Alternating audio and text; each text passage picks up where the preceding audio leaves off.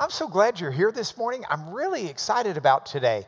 So about a year or so ago, I met Dr. Ingrid Faro at the library. She came to participate in a Scholars Weekend and was on one of the panels. And candidly, she really touched a lot of people while she was there and while she was speaking. And I asked her, would you be interested in coming back and giving a keynote address? And she said she would be honored to, and she graciously kept her word and came back. So we've had her for the weekend. She has just been a real inspiration and comfort and source of thought-provoking dialogue and innumerable things this weekend, including last night with her keynote lecture, which will be on the internet. You can watch it there if you missed it. But at the end of the lecture, as we often do, as we always do, I had a chance to ask her questions that people wrote on their cards. And I couldn't get through nearly as many as there were. So I've taken the questions that I didn't get through last night, and hopefully we'll get through a good bit of those today. They tend to fall into two categories. One category is just everyday life, how we handle things, how we should live in recognizing the evil times that are around us. And the other one is much more theological. Now, Dr. Faro, I will give you her biography, but I think instead I'm going to do it through question and answer, like I would a witness if I were putting a witness on the stand. The judge doesn't let you stand up and tell the jury, here are the qualifications of the witness. I've got Steve Taylor sitting right down here in the front in his new seat since he's returned on a little sabbatical here. And Steve has testified in court before as an expert witness. And the lawyers are not allowed to stand up and say, we're next calling Steve Taylor. He's a licensed professional engineer. He's got decades and decades in the oil and gas field. He's da-da-da-da-da. You just can't do it. You have to do it all through question and answer. That's the format of the court. So that's what we're going to do today instead of me introducing Dr. Ingrid Faro. But I would ask you to join me in welcoming her up here.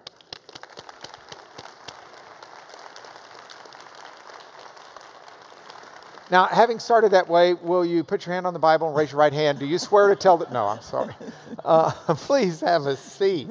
Thank you for being here. Thanks. So I am really delighted to get to dialogue with you. And I do have those sets of questions. But I thought at first, I want you to introduce yourself to everybody. So give them a glimpse of who you are, Dr. Ingrid Faro. Thank you, and it's good to be here. And since I know I'm going to be on the witness stand, I don't want to give away too much, I think, now. So, you've been well coached. Yes, yes. So, yeah, I do have a PhD in Old Testament and Semitic languages, and I did that because I needed answers, and the Lord very specifically told me to go get answers from Scripture myself, from the Greek and the Hebrew. And so I didn't do it to be anything or anybody, but simply because I had so many questions for God that I needed to get because my life was a complete disaster. Now, you got your PhD from a marvelous school in the Illinois area, yeah. Trinity Evangelical Divinity School. Is that right? Correct. It's a school dear to my heart for various reasons. It's a really top-flight academic school in these areas you studied. But it's not your only degree. You have a master's and a PhD from there, I believe. Yeah. But you also have another master's degree. Tell them what you got. Yeah, I also have a master's degree in the medical sciences in the area of nutrition, dietetics, public health. So what'd you have for breakfast? I had oatmeal this morning. Which is what they tell us to eat. Did you get any of the donuts on the way in? I did not. Oh. But I do eat very, very healthily. I guess that's the word. Is that proper English? But it's just wrong to obsess about food, you know. So when people used to get nervous around me, it's like, no, eat chocolate. Yeah. Well, that's some eat chocolate-covered bacon, which I think is like boom, boom, the old 1-2 punch. Okay, where were you born and where did you grow up? I was born in Stockholm, Sweden. We did move to the U.S. when I was still just a baby. Swedish was my first language. All of my relatives are in Sweden and Norway. And you, in fact, one of the questions last night said, great lecture. This isn't a question, but I would like to hear some Swedish. Nej, men jag kan inte tala svenska nu. Well, and that's what I started to say when I read the question. But then I decided I don't have the gift of tongues, and so I didn't do that. Do we have a translation? What did you tell us? I can't speak Swedish now. But you also do teach as an adjunct or in some extension capacity at a seminary in Sweden. I teach in English now. My Swedish has deteriorated to the point where my students are from multiple countries, so English is still the best language in there as well. But I read some of their papers are in Swedish and so forth. But yeah, I'm a bit too rusty after all these years of being in. All right, you grew up then, you were born in Sweden, your parents moved to the U.S. Now your mother did something very interesting, and I'd love you to tell everybody what your mom did. My mother joined the Swedish Army, and it was right toward the end of World War II.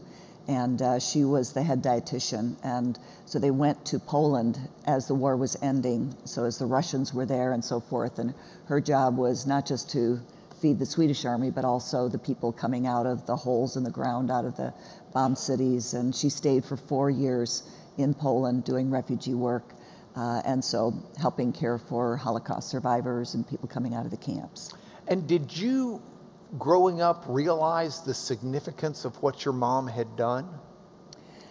I don't know if children ever do, but in the hallway closet right across from my bedroom door, there was a stack of black and white photos and postcards from her time there.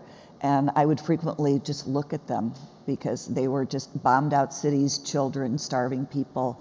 And so I did grow up with a bit of the narrative. We were not allowed to complain about anything because we would hear stories. My father also grew up, he was in Norway during the war as well, and he did some espionage for the British, helped them eliminate a Nazi submarine and so forth, lost a lot of family members. And so forth. So I grew up with stories of the Holocaust. Yeah, it does make it kind of hard to complain that your toast is burned. Absolutely. There was no complaining in our household. Were you an only child? No, I have an older sister. All right, so you were the baby. I was. And was it a Christian environment you grew up in? No. Tell us about that.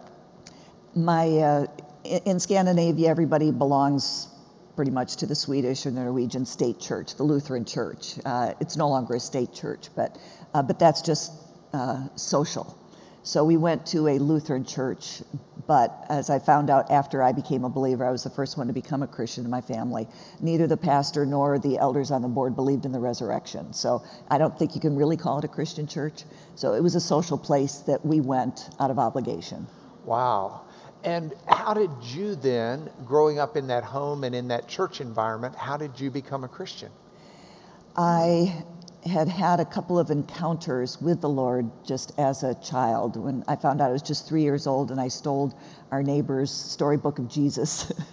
And well, if you're going to steal a book, that's not a bad one to steal. That was the only thing I ever stole other than a nickel once I stole it. But, and I was normally a very compliant child, but I put my pillow on the floor and I would sleep on the book. I knew that I needed this Jesus, even as a little child. So apparently the neighbors let me keep the book. But my parents had been through so much hardship and abuse also. There were some challenges. They certainly did their absolute best. But by the time I was 16, I had come to believe that the only reason anybody is ever nice to somebody is to get something from them. And that would be true of the world. But I did not want to live in a world like that. And my sister had told me, she said, I think you're going to die of old age by the age of 25. And I simply remember thinking to myself, I sure hope so. And so I knew I needed something and someone. So as soon as I got my driver's license, I had heard of a Young Life group, and I wanted to know who God was. And so I took the car and drove to the Young Life meeting. And there was, I know I'd heard the gospel story somewhere along the line, but the moment of impact was when this young woman, she was a Wheaton College student, came and to talk to me at the end of the meeting. I don't remember anything she said, but when she looked me in my eyes, I knew I had seen the love of God. And I had to leave, and God started speaking to me on the way home, and I wept the whole way home. I wept the whole night. And I literally felt a root of bitterness, like God grabbed a giant, like a dandelion root. I could feel it coming out of my body. I felt God pulling this root of bitterness out of me.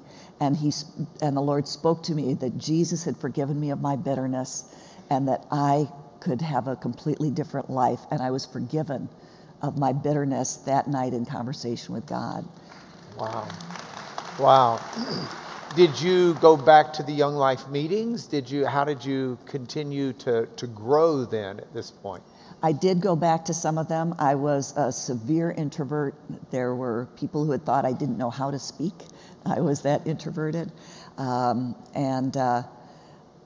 so I really wrestled. I didn't know where to go for advice, or I didn't have any idea of such a thing of discipleship. I started reading my Bible, which is where I read a root of bitterness. It's like, oh, that's what happened to me in the book of Hebrews. You know, God did that to me. He removed it. So, and then about a year later, I happened into a Billy Graham Crusade at McCormick Place. So I was a Christian, but didn't really know anything. And the group of people that invited me, they were all high. And what, like literally? Yeah, they were on pot or okay. Whatever it was. Wow. Yeah, but I wanted to go, and that was a ride. Did they go Chicago. to steal books, or did they? No. Well, it turns out that the young man that was driving the car, his older brother was with the weatherman, not a weatherman, and that had come to disrupt the Billy Graham meeting. And so I didn't know that. We came late, we were sitting in the back, and when the altar call came, all of a sudden this big group of hippies around us that had seemed so cool and nice and fun, and I couldn't hear a word Billy Graham was saying the whole time. All of a sudden they rose up and started storming the front and yelling, God is dead, God is a crutch. And all of a sudden these happy faces just turned spitting angry. And you could just see hatred coming out of them. And I had no idea what was going on. I'm just standing there watching. And as I watched, there were 3 groups emerged. And so here was this angry group that had seemed so cool, but one of them was one of the leaders standing on a chair. God is dead, God, and spit's coming out. And then I saw another group, which ever after I called the puckeringly pious. Get them away, ooh, please. And then there was this other group that emerged out of the crowd that surrounded this group, prevented them from going forward. They all locked arms, and they were all singing, we are one in the Spirit, we are one in the Lord. And some of them were wandering around talking to these people. And I remember this one man who was standing at the foot of the chair of this leader, and he had his Bible and he was saying, Jesus loves you. And his wife, you could tell she was a little scared. She had her hand on his shoulder and she's just praying, and she's hanging in there. But he was just it was so beautiful because love was pouring out toward this hate. And so I waited till I could meet this man, and I started going to a Bible study in his little house church. And by this man, not the one who was spitting, not the one who was praying for it. The praying one, yep. And I got baptized, yep. And that's when you were baptized. Your life, and I don't want to spend, I want to make sure I have time to get to some of these questions, and you've got some very good theology we want to talk through. Your life continued, but your life, as you said last night, was not all roses. Jesus didn't call you and say, now that you're mine, everything's going to be easy street for you, blue skies and rainbows and sunbeams from heaven. You also have walked through dark valleys of shadows, and you've endured a lot in your life. You referenced that last night. You've talked to me about that in our previous encounter when you were here.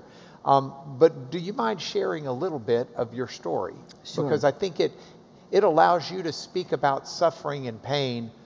It's like your credentials. You've been there. Yeah, thank you. Yeah, this wonderful little group that I was part of, after some years, some people entered in that convinced us that we needed to submit to their leadership. And everything changed. It actually ended up turning into a cult. Some of you may have heard of the shepherding movement going way back. And it just killed the faith of people. We went from being vibrant, seeing miracles, and just this wonderful walk with God to obey them that have the rule over you, for they have to give account for your soul. And that's the way it was told. And so since I had grown up in an environment where I very readily yielded to that, and having been a very fearful kind of person, I just submitted, and whatever they said, and it ended up just sort of some of the highlights of the things that went wrong from there. It distorted my view of God, because they said that if God couldn't talk to me anymore if he hadn't already talked to them. So I no longer, they removed my personal relationship with the Lord. And the scriptures that they taught were very specific to fit their agenda. And so they controlled our money, they controlled much of our lives, our friendships and everything. I was a bit of a rebel because I did go to college. I got a master's degree and so forth, but women were supposed to be silent in the church. We weren't supposed to speak. We weren't supposed to really get an education. We were supposed to get married, have kids, and make sure that our husbands looked good. And so so women had no role. Women were not supposed to have any role outside of the home. And so I did have a career, and I had a very successful career as a dietitian. I was associate professor of nutrition at one point, but I ended up marrying someone that was kind of approved because I was told the only way a woman could be in ministry was to be married to a minister, and he was in training to be a minister. He had a third of the New Testament memorized. He was leading Bible studies. He was leading little local evangelistic crusades, and this seemed like the right fit. But 2 weeks before I got married, and it took me 10 years to admit this, I asked God, is it your will that I marry this man? And God said, no, but I know you're going to do it anyway. And so brilliant me, I said, well, then I guess it's going to turn out okay. Boy, I've learned a lot since then, hopefully. But he was, even before we got married, he was abusive and unfaithful. And it just continued. For any of you who are familiar with abuse, unless a person is really confronted, full-on abuse just gets worse. Finally, after several years of marriage, he broke my nose one day, and at the emergency room, the doctors told me, don't go home. I finally called the pastor. He said, go home and love your husband. So I went back home again, and I didn't get out until after he tried to kill me. So his life also had been deteriorating. He had quit going to church. He was going to strip clubs and spending all our money, put us deeply in debt. I was working 2 jobs to start to pay off the debt that he had put us in as well. But I finally, after he tried to kill me, the Lord said, if I stay, I will die. And the Lord gave me a passage in Psalm 118, you shall not die, but live and declare the works, the glory of the Lord. And so it took me 6 months. I escaped, started going to counseling, finally was asked questions. It was a Christian counselor who was also a really good counselor. Asked questions that I didn't even know I could ask, like, why did you stay? And so I began just asking questions that I didn't even know I was allowed to ask. And so I did end up going through a divorce. He admitted to the infidelity, but not to the abuse. But at that point, I thought, now I have a big D, red D, and now I'm divorced. I can never be in ministry. So I threw myself into businesses. I'd started in the insurance business to earn money to pay off the debt that he had put us in. So for 5 years, I was both working in 2 fields, finally paid off his debt. And in the meanwhile, I did remarry. And God is so incredibly gracious. The man that I married, he was older than I was, but he was a Vietnam veteran. What we had in common was severe grief and PTSD. I didn't know I had PTSD. But he saw me as a strong person, and he loved me as best as he could. And we had this grand idea that maybe God actually wanted us happy. It was a new idea to both of us. So we started this grand experiment. Maybe God actually wants us happy. It was like, can we dare even believe that? So, so we married. I had a few miscarriages, but then we had our son. But when our son was 2, my husband became ill. It was medical malpractice. But for the next 9 years, his health deteriorated. His PTSD really kicked in. He was heavily medicated. And so a lot of hardships in our home. Our son suffered traumas, not because his dad wanted to, but because of the severity of the PTSD, flashbacks and things like that. So, and he was, the last 5 years, he was in excruciating pain. I was having to take care of him, do everything, in and out of emergency rooms, just pretty much every week, and surgeries, multiple surgeries. And after, when our son was 11, he gave up and he took his life.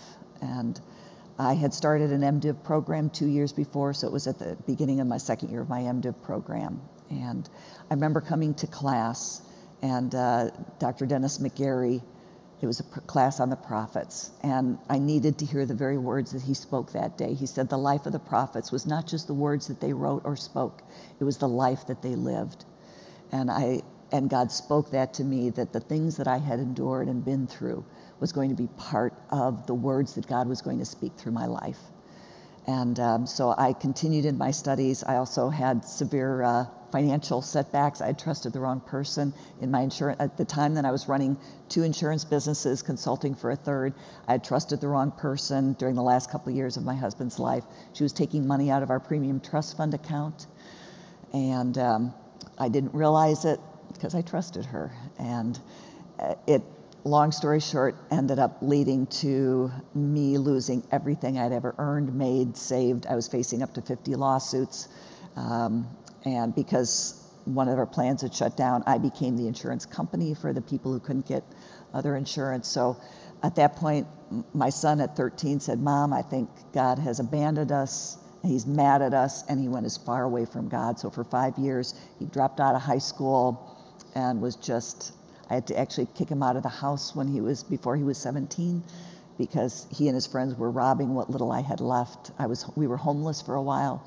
And so those were some of the background. So during my MDiv program, when I thought, now I'm doing the MDiv, surely God is going to protect me and bless me now. To make sure everybody knows, an MDiv is a master's in divinity. And so it's a graduate school degree that you get if you're looking to be in ministry. Right. Go ahead. Yeah. And so, by the time I'd finished the Master of Divinity degree, I was beat up, run over, and I was just theologically and in every way just a mess. And I did not know if God was good. For me, for 3 years I'd been praying and saying, "God, I know you're good, but it's just a theological construct. I don't know you're good. I haven't seen it in my life." But I knew I had encountered God as a 16-year-old. And I saw how God had sustained me through the time of being homeless, through all of everything, going out to pay other people's claims. And I had been learning and seeing the miracles that God was doing to protect me and provide for me. But I knew I needed to do a dissertation on evil. And I knew the Lord had told me, and I had a couple of fear of God moments that when the Lord told me to get this theological degree, and I said, "Yeah, but they say I shouldn't. They say I'm wrong. I'd be wrong if I did that. I don't know if I can. I don't know if the spark plugs will still fire." And I saw myself standing before the throne of God. It was just this great white light, and I heard myself. I saw myself on judgment, saying, yeah, but they said I couldn't. And I just heard this voice of God saying, what did I tell you to do? And boy, it was that fear of God moment. When you fear God, that's why the fear of God is clean. You're not going to fear what anybody else thinks. Because I would have people in seminary, both men, mostly men, and mostly students saying, you're not supposed to be here. What are you getting this kind of a degree for? Who do you think you are? You're a woman. You're not supposed to do this stuff. So I was still getting that. But it was like, take it up with God. I'm not going back there again, So. Well, you took the languages. You took Hebrew. You took Greek. Yeah. Those aren't easy languages. No, a little Ugaritic, West Semitic inscriptions, and some of the other Akkadian, I mean, that's what I went through academically as well, and I don't know how old were you when you were learning those languages? I started at 45. Well, God bless you. That's almost impossible. Wow. Okay, so you wind up, you get these degrees. You've got your did you do a dissertation? Yeah, my dissertation was on evil in Genesis from the Hebrew text of Genesis. Evil in Genesis from the Hebrew text of Genesis. Now, evil, as we do this dialogue, we are up here, yes. Let's see if this is right. So evil is the Hebrew ra. So it's spelled R. It's usually vocalized with an A sound for the IN. Yeah. But you're going to hear us talk about ra, and that is evil, but it's not just evil. It's also a word that can mean calamity. I was reading this morning in Micah, and in Micah, the first chapter, God brings calamity upon the people, and ra is the word that's used there. But it also is our idea of evil, and we'll be discussing that. We'll also be discussing another Hebrew word, which is tov, and tov is the idea of good. You'll hear boka tov and other expressions of good from the Hebrew, and I want everybody to have those words in your brain as we talk through this. So you do a dissertation. Ultimately, you've got books out on this stuff and chapters in books. I would love to hear your definition of ra when it's used to denote the idea of evil. So tell us what you mean by that, or what you believe that the text means by that. The definition that I use to make things simple, to land on a short definition, because the word evil has a very wide range of use in the Hebrew Bible. And so we can't overly simplify it, which is what we want to do. But my easy definition is evil is the corruption of creational and relational good. The corruption of creational and relational, and you could say covenant, but relational goodness or good.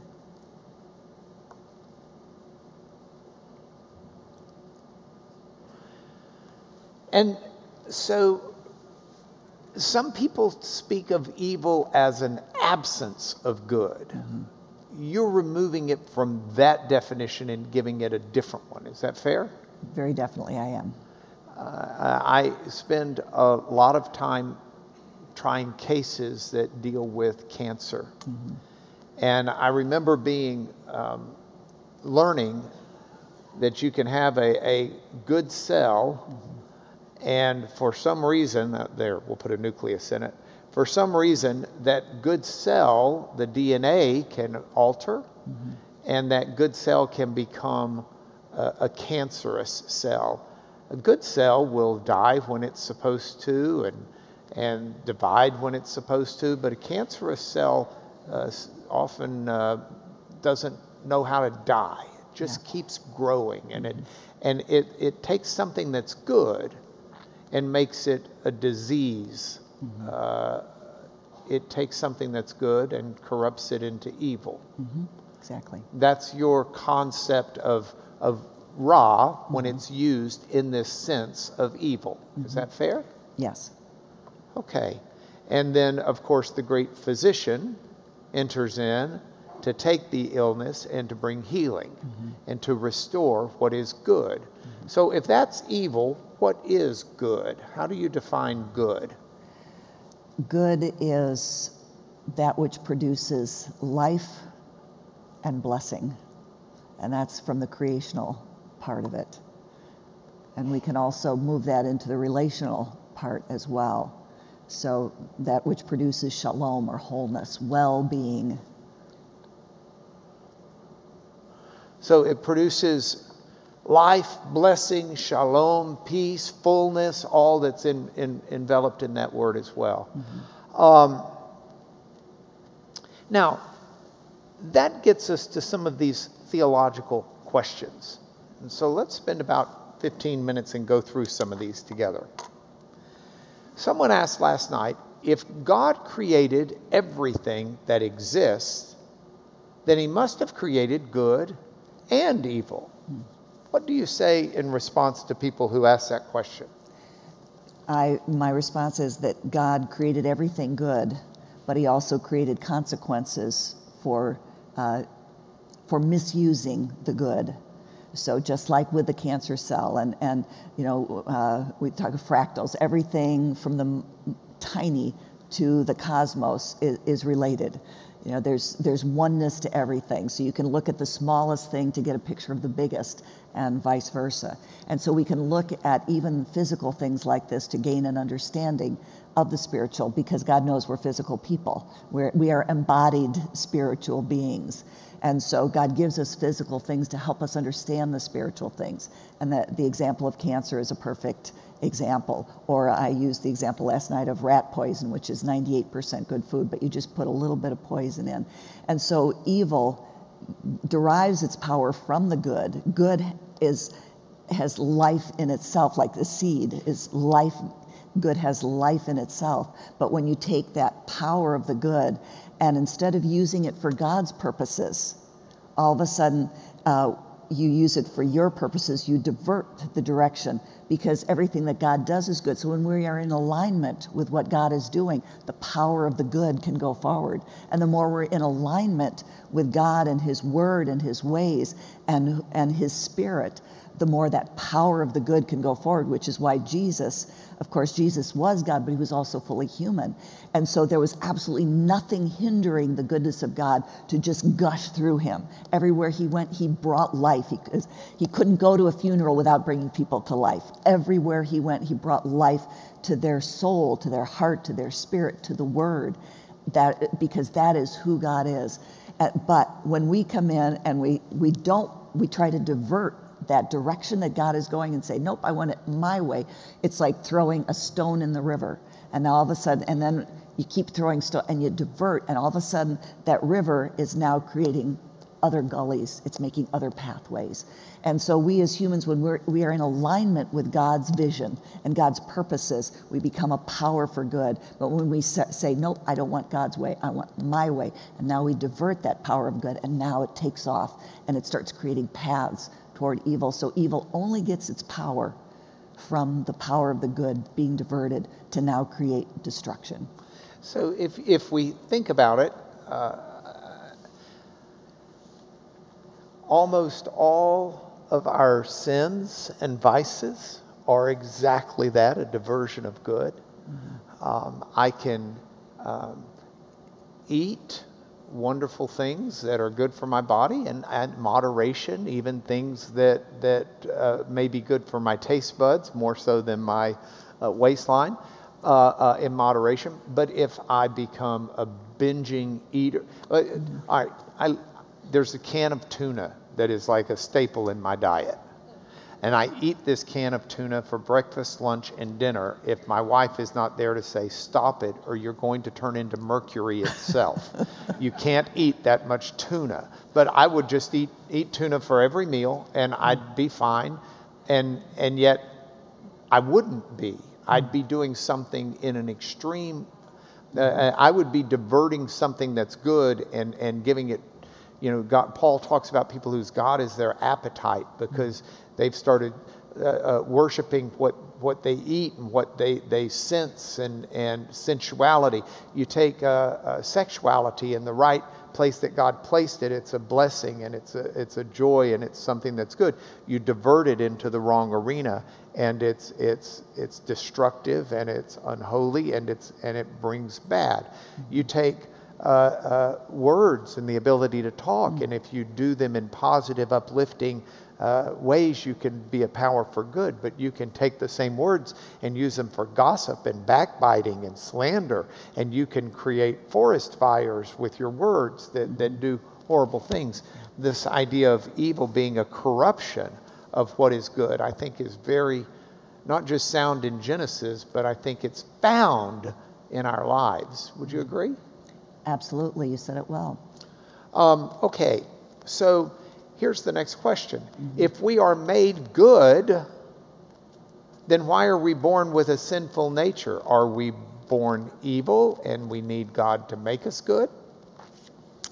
Yeah, that's a tough one for me even to answer, because I tend to take a little bit more of the Jewish approach, as far as the Bible doesn't use the word original sin, and even the word nature, it talks about a soulishness, psychikos. So the soulishness is just us. So we're supposed to be pneumatikos, so spiritual beings, and our soul is the rest of our identity.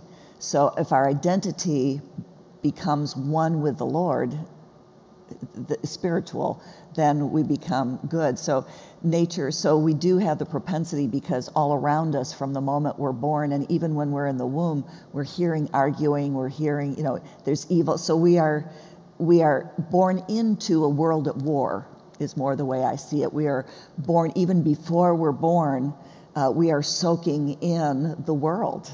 So even before we're born, we really don't even have a chance. Because we hear the sounds of honking and noise and arguing and trouble all around us. So I see it as more just the world. We are born into a world that even before we have a chance is telling us lies about who we are.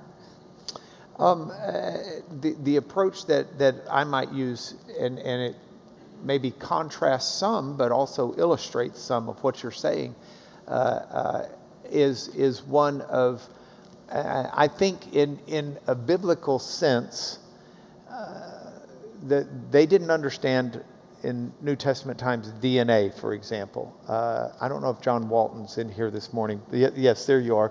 We were looking at a Bible that's been ornately done, and it had the family tree of Jesus, and into that family tree was drawn strands of DNA.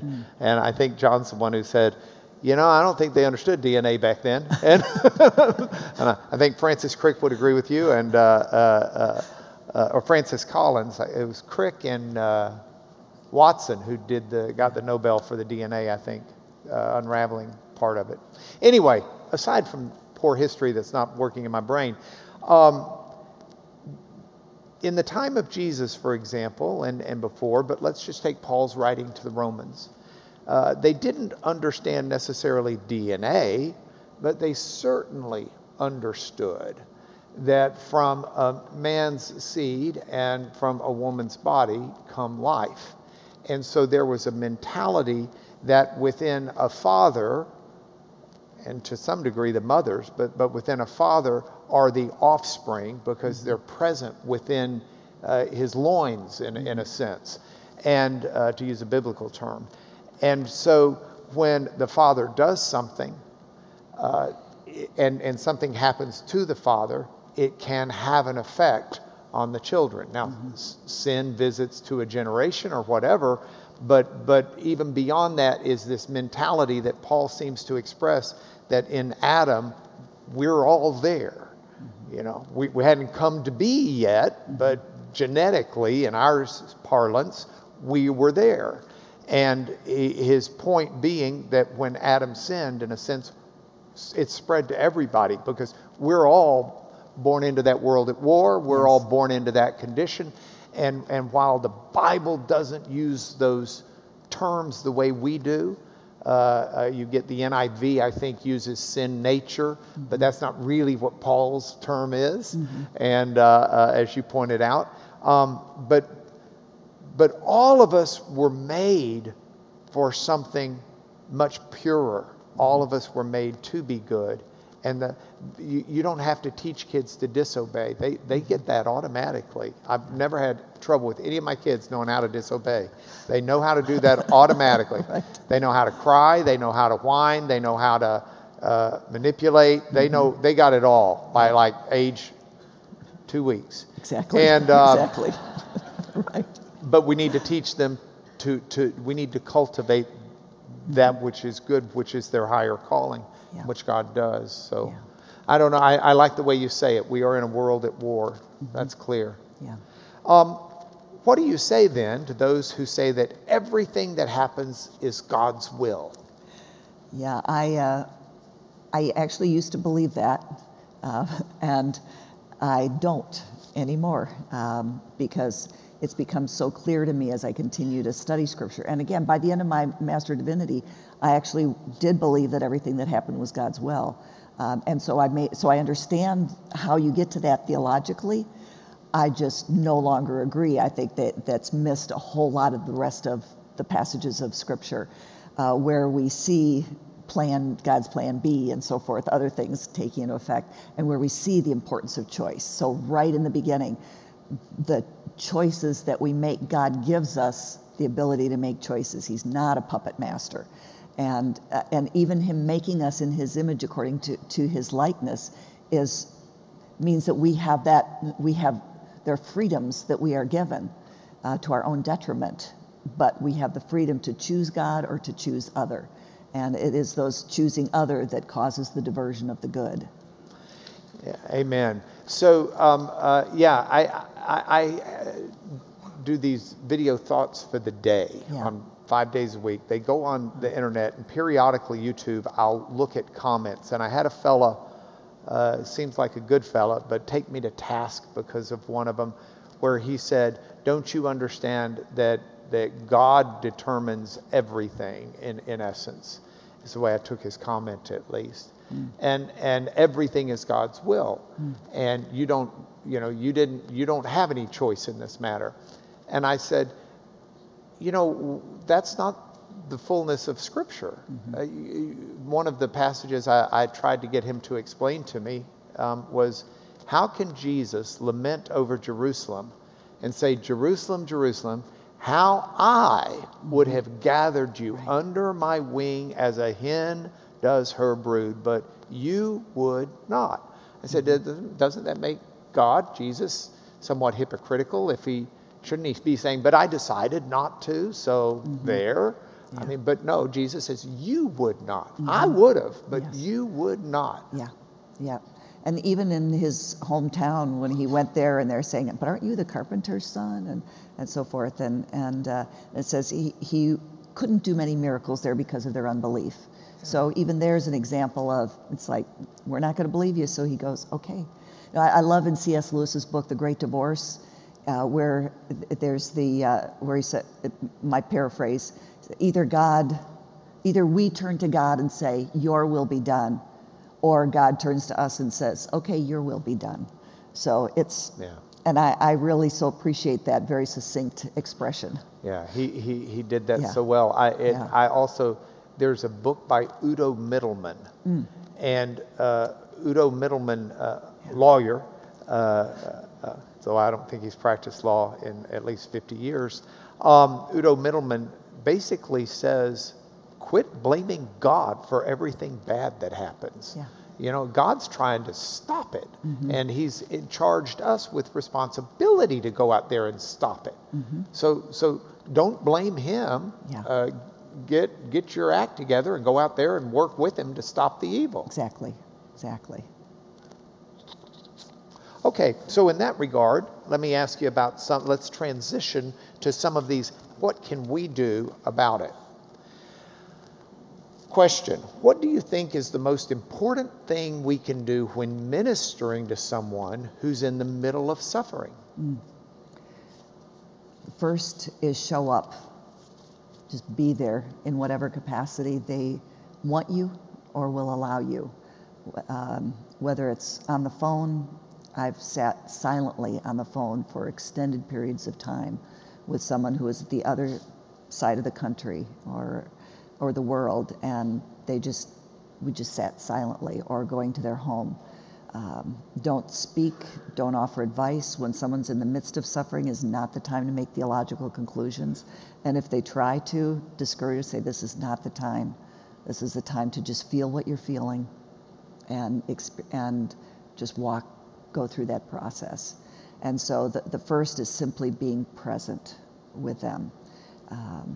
And then just stick with them as they process, because all grief, all trauma, all suffering, all loss takes time to process. Forgiveness is something that takes time to process. We make that trite too. There's nothing trite about any of that. And so when people say, oh, just forgive them, or, so often we feel so uncomfortable with other people's pain that we want it to go away. So we try to bring them a solution so we will feel better, but it's not helping them at all. So we need to join in their process and be there prayerfully. You've lived a life where you've suffered at the hands of various people. Mm-hmm. You've certainly had to confront forgiveness for your first husband, for your business associate, for others. Yeah. I mean, is that an overnight thing? How does someone walk through that as a Christian? What advice would you give to someone? Would you give advice to someone who's trying to learn how to forgive or to work through that? At some point, I might, if I was asked, but it's important for us. Forgiveness did not come easy for God. God didn't just say, oh, okay, I forgive you all. He paid the ultimate price for our forgiveness, and it was a process. And so why should we think forgiveness would be easy for us? Forgiveness costs. There's a book by Edith Egger. She's a clinical psychologist who went through the Holocaust. She's not a Christian, but she is Jewish. And she has a chapter in her book called Forgiveness Requires Rage. And that's when I said, I need to read this book. Because God is angry at our sin, because he knows that is what has brought evil into our lives as well as others. And so I see even God's wrath as an expression of his love, because he knows that the wrongs that we are doing are bringing devastating harm to ourselves and other human beings, and we're supposed to be angry with it. But the anger is supposed to just say, I remember, for example, when I told my parents and my sister, I was still married, my husband was in the other room, and this was not long after he had broken my nose, and I still had the scar. And my mother and father kind of said, well, that's... My sister, who had also been abused, jumped up, ran in the other room, and started beating on him, saying, don't you hurt my sister.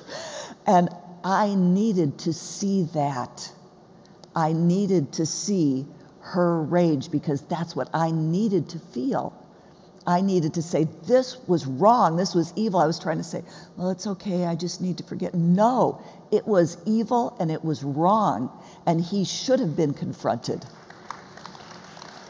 So the process of forgiveness does require calling out what was evil. And if the other person does not want to engage in that process, forgiveness to me, then there's a point where it's releasing it to God and saying, okay, vengeance is mine, says the Lord. Lord, you take care of this, because you're going to handle it a lot better than I will. And so I give it to the Lord. And I can still pray for the person, but I've got to call what is evil, evil. We have to name what is evil, just as we have to name what is good. Yeah, there's the prophets do say, and I can't remember if it was someone in here is going to know this, Isaiah, or was it Hosea? But it was somebody whose name ended in Yahweh, who the prophet who indicts those for saying, to good it's evil, or to evil it's good, and to good it's evil. Yeah, that's not a good thing. Yeah. Okay, where do you suggest people start to overcome childhood trauma so they don't repeat it in their own family? Well, the first thing is to start to just recognize I think everybody should probably go to a counselor. And I don't even know if I need the word probably in there, because it's just like a wellness check. How am I doing? You know, you have to find a good one, but it's just so helpful to sit down and talk with someone. And certainly, no matter what it is, whether it's a good friend, a counselor, somebody that has a solid walk with God, whose life you would want to emulate, and just begin conversations with them, because the worst thing is to keep it all in your head. I see it's kind of becomes like a dust storm in your head. When you talk to someone, it's like opening the doors and the windows and letting that dust out. You start to be able. The Lord was real clear with me. I was a complete loner. I was carrying everything inside, and God very specifically told me, if you don't get back in church, if you don't start fellowshipping with other people, you will not be healed. And so we need to open up. We need to be able to talk, which is why one of the reasons that I have these conversations. We have to talk about evil. We have to talk about trauma, because if we keep it in our own heads, we cannot be healed. So we have to find, and then just say, Lord, show me what I need to know. And then just say, Lord, just lead me. So every time now, if I come across a situation, a heartbreak, a pain, something, it's like, Lord, who should I talk to? Show me in your word where I need to go, and just help me process this. One of the things I love about our church, and I hope all of you know this, but it is, you know, we are in such a large church, and a lot of times it's helpful to know the resources that the funding in a large church enables us to do. That we have an amazing counseling program here with licensed professional counselors who are Christians, who do not charge you to see you and to help you work through issues. And they do it with confidentiality. They do it with God's love. And they are good, strong Christian people. And it is something that people need to know is a resource here, not only if you might need the resource, but also because you're a part of this church. So you're providing that for others as you integrate into this church and become a part of it. And it's a marvelous thing. That's fantastic. Now, you referenced last night manipulation. And I'm not sure what this question's referring to, but if you understand it, great. And if not, maybe it will spark you to talk about this briefly. And we've got about 4 more minutes. How can you determine the difference between manipulation and protecting yourself? And I'm not sure those are distinct. But explain how you maybe protect yourself from manipulation or Yes, because being aware of manipulation is certainly very important. And also being aware when you are the one manipulating. The Lord had to correct me with my son when he had just completely left God. And he said I can share his story now, because it's, you know, we're very close, and he's come a long way. But the Lord showed me that I was manipulating him because it's like, obviously he wasn't doing things that were healthy for his life or his present or his future or for me. And so I would do things like, oh, you're breaking your mother's heart, and, you know, that kind of things that I had been taught, you know. And the Lord one day just said, did I ever manipulate you when you were walking away from me? He said, I was there for you when you wanted to hear from me. You know, I was there. And so I had to go to my 17-year-old son and ask his forgiveness for manipulating him, and ask him to call me out anytime that I did. I remember the first time he did. Mom, I didn't realize how passive-aggressive you could be. It was like, all right, deep breath, receive this. I'm not passive-aggressive. That's right. Okay, fine.